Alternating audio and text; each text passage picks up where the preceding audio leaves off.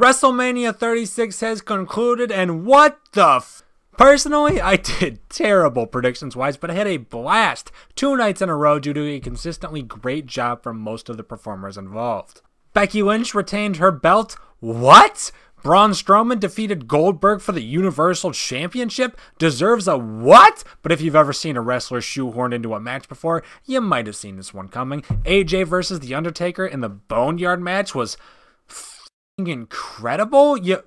What? But that match crawled so that the Firefly Funhouse match could Usain Bolt. Seriously, what the hell did I just witness?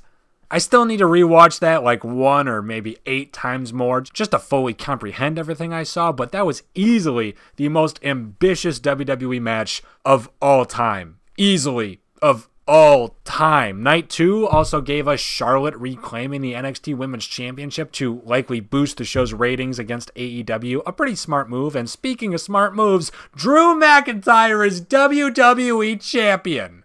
Yeah, sure, in my personal opinion, Edge versus Randy Orton bored for like 25 of their 36-minute match, but Bray Wyatt just decimated John Cena at WrestleMania, and both Drew McIntyre and Braun Strowman are world champions. It was an exciting and eventful Mania weekend, and a lot of your favorite wrestlers would just so happen to agree. Mr. McMahon, may I please be in next year's Boneyard match at WrestleMania?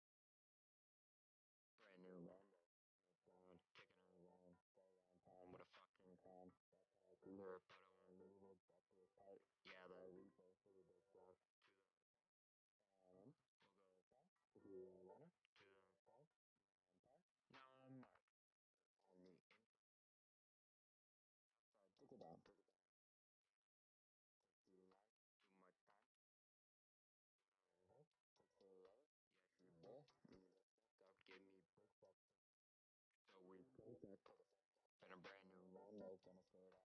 Yeah, like Lambo. Yeah, like Lambo. Brand new Lambo. Brand new Lambo.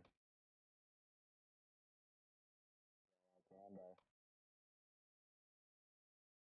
Brand new Lambo. Got a brand new Mac. Gonna fall down. Every pack. Gonna buy. Relax.